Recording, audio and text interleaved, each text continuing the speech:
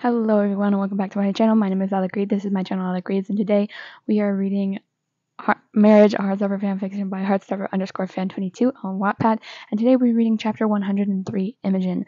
I do want to preface this by there is some mentions of sexual assault in a way. There's just touching that certain people do not want to happen. So if that bothers you in any type of way, click off the video now. I just want to keep everyone safe, and if that's something that you can't, if that's something that you're not prepared for, then I do have other videos. I will be posting another plague project today, so make sure you check that out. They're really exciting. But anyway, like, subscribe, and comment down below, whether it's saying hello or whether it's recommendations. I'm also going to make an Instagram, so once I make that, I will put that in a video so that you guys can go check it out, where I'll ask questions and we can do Q&As and we can do all types of fun things. But anyway, let's jump right into the video. Chapter 103, Imogen. Charlie's perspective. My skin crawled as she brushed her hand down Nick's bicep. I understand that he's like the definition of attractive, so I didn't blame her for trying, but the look on Nick's face said it all. He looked so uncomfortable, to say the least. He was completely tense. I know I shouldn't be bothered by this because at the end of the day, I'm the one who gets to kiss him goodnight. I'm the one who gets to have random makeout sessions in the middle of a movie. I get his amazing hugs every day, and I get his full attention whenever I need it. But this still bothered me. It was stupid, I know. I guess it's just hard seeing someone flirt with your fiancé. I stood there not moving or doing anything. I just stared at them until I turned around and walked out of the doors. I couldn't take it. I needed to remove myself from the situation before I got upset with Nick, because he didn't deserve that. He didn't do anything wrong. I just didn't like seeing what I was seeing. Nick's perspective. Imogen, the receptionist I met at my lunch break, has already become someone I did not like. She's very touchy, and she's obviously trying to get with me and does not even try to hide it. I tried telling her I was in a relationship, but she just cuts me off. I was walking out of the back, where all the shots are done, into the main entrance with Ron when Imogen walked up to me. "Nick, there you are. How's your first day, darling? You look so good in all those pictures, especially the ones where you had your shirt off," she said as she touched my bicep. I felt so uncomfortable. I inched away from her, causing her to take that hand off of my arm. I looked up from the ground to see Charlie. He was just standing there. He looked so hurt. Fuck, he's gonna get the wrong idea. As I was about to walk over to him, he turned around and left in a hurry. Shit. He probably hates me. He thinks I was flirting back with her behind his back, like Ben did with Becky. I walked out of the building and looked around the parking lot. I soon spotted our Jeep. Thank God he didn't leave and was going to give me a chance to explain. I ran to the car, opened the passenger side door, and hopped in. I was out of breath from the adrenaline. I quickly started to defend myself, praying he would believe me.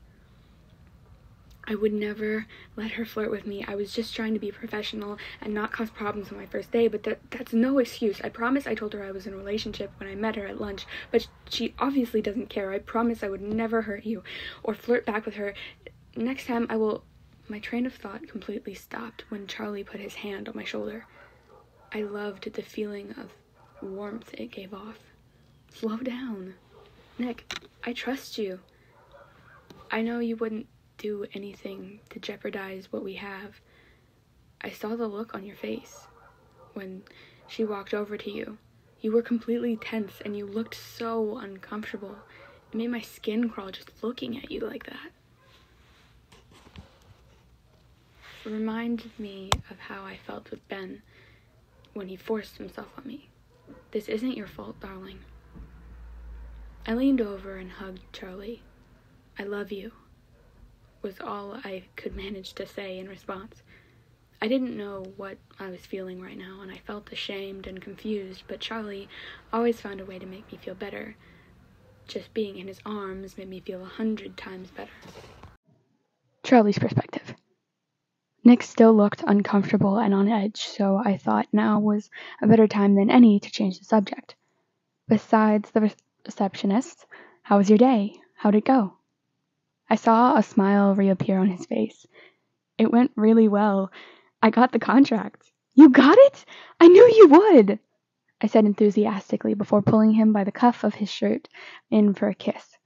"I'm so proud of you," I said in between kisses. Third person perspective. The two boys drove down the street towards their apartments as the sun started to set, the sky still painting with flashes of warm tones and pinks and purples filling the sky. Charlie drove as Nick joked about his driving skills when Charlie made a little too harsh of a turn. They laughed as one another shot back insults and comebacks. They're truly adorable, even when they are insulting each other. Charlie thought it would be a good idea to celebrate Nick, and what better way to go about that than to go to a proper ice cream shop that has hundreds of wacky flavors to choose from, and go for a walk along the beach. Charlie turned down the knob on the stereo and said, "I think we need to celebrate. What do you say? Me, you, ice cream, and the beach." Nick's eyes lit up at the thought of a romantic night out with his person, his place, his much larger hand over Charlie's knee, sending butterflies Charlie's way. "I couldn't think of anything I would rather do," Nick said, as he admired his adorable fiancée as he struggled to keep his focus on the road. He so badly wanted to pull over the car to get on top of Nick. They went into the ice cream shop and looked over the flavors, both having a clue what they wanted, until Charlie spotted his favorite, mint chocolate chip. Nick decided on his birthday cake and fudge, as Charlie was getting annoyed with how long he was taking to choose. They paid for their ice cream and headed towards the beach. The sun had set more. The colors, although were still present, were fading into the darkness. They walked down to the beach and sat down. Nick took off his jacket and wrapped it around Charlie, who seamlessly was always cold. Nick didn't even need to ask. He knew his fiancée was properly cold when together, looking up at the sky, eating ice cream, both thinking about how could life get any better than this. Chapter 104. There is a trigger warning. This chapter contains actions of sexual assault, touching, grabbing, inappropriate language. If this triggers anyone, please do not continue. Stay safe and set healthy boundaries with yourself. I'll see you in the next video if you cannot finish. Chapter 104. Charlie's perspective. I got out of the Jeep and walked towards the building. It was Nick's first official day. Yesterday was just an interview day, even though he told me they already knew they were going to hire him. It's a good thing Ron told him that before the shoot started. He was a nervous wreck. He could barely tie his shoes. I dropped him off this morning and picking him up again. It's nice. It may not be a lot of time, but I still enjoy it a lot. We listen to Taylor Swift, and we sing and dance around the car like lunatics, holding our hands and fists like we're grasping onto microphones, singing at the stadium for a crowd. I was so excited to hear about his first proper day. I may or may not have been here for almost an hour because I couldn't wait to see him. Yes, I'm clingy, I know. Hopefully soon I'll get to see some sneak peeks. I want to see some pictures of my sexy fiancé already. It's only been 2 days, but I'm impatient. I walked up to the big, large glass doors. I placed my hand on the handle, but stop. I can't move. I feel everything freeze over. My body wouldn't let me stop. I'm helpless. Then a surge of memories flash before my eyes. I see Ben's face push up against mine. I can feel his hot breath on my neck. I can see the pure anger he has towards me in his eyes. I squeeze my eyes closed, blocking out the memories. I was reliving. I opened them again, seeing a worse sight than Ben. Seeing the sight that triggered all this in the first place. That girl, I think Nick said her name was Imogen, had her filthy hands all over him. His face and neck. Nick was pulling away, and she wouldn't stop. He looked so upset. I couldn't just go over there and help him. I tried moving, but it's like I stood in cement. Before I knew it, tears started streaming down my cheeks. I shut my eyes as I saw her slap his ass. I could see his mouth saying the words, "Please stop," and I couldn't do anything. How pathetic. Nick's perspective. My day was the worst I've ever had. I had to face Imogen again after what she did earlier. I was dreading this. I tried to quickly walk past her, but she was standing at the doorframe waiting for me.